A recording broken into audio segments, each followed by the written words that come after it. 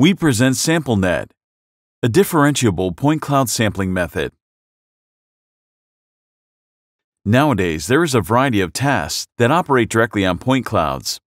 As the size of the point cloud grows, so do the computational demands of these tasks. A possible solution is to sample the point cloud first. The question is how to select the data points. We propose a learned sampling approach that is optimized to a downstream task. Indeed, different points are selected for different tasks. What happens if we do not use our method? Let's see an example for reconstructing a point cloud from its samples. As a reference result, the point cloud is reconstructed from the complete input. An intuitive strategy would be farthest point sampling, which samples the point cloud uniformly.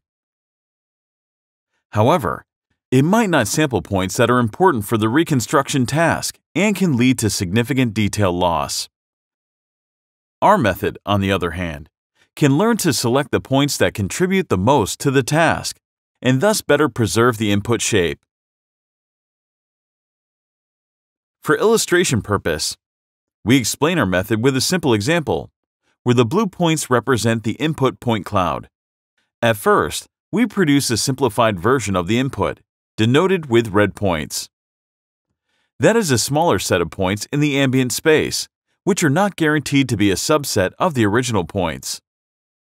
We are interested in sampling, meaning selecting points from the input. However, the sampling operation is non-differentiable. Since it's like a step function, either a point is sampled or not. The question is how to learn a sampling model in a differentiable manner. This brings us to the main contribution of our work. We propose a novel differentiable relaxation for sampling in the form of soft projection operation.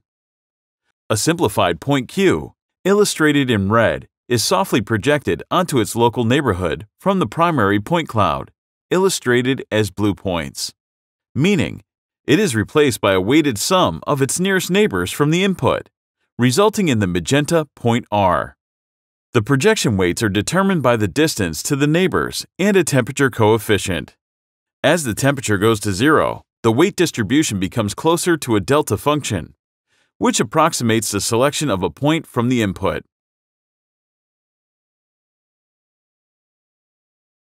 The soft projection operation is introduced during training, and the temperature coefficient is minimized. Thus, our method learns an optimal sampling strategy for a downstream task and outperforms other methods. Our approach is applied to several applications. For point cloud classification, we evaluate the instance classification accuracy of the official test split of ModelNet 40 for different sampling ratios and methods. The x-axis is the sampling ratio in log2 scale, and the y-axis is the accuracy percentage. SampleNet outperforms the other methods by a large margin. For example, at sampling ratio 32, which is only 3% of the input data, it achieves an improvement of 20%. This shows our sampling method learned to select discriminative points for the classification task. The registration application introduces a new challenge, since sampling should be consistent across two different point clouds for a shared downstream task.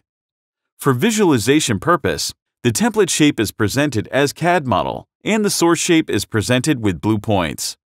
The sampled points for the source and template are illustrated in magenta and orange respectively. While FPS results in noticeable error, our sampled points are consistent and gives a much more accurate result.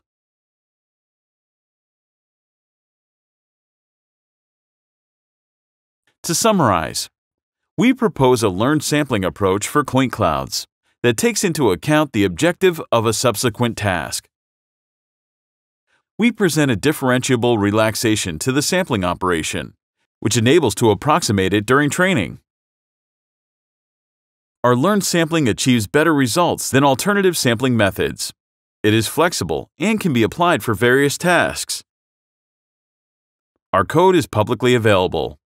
Please see our paper for more details. Thank you.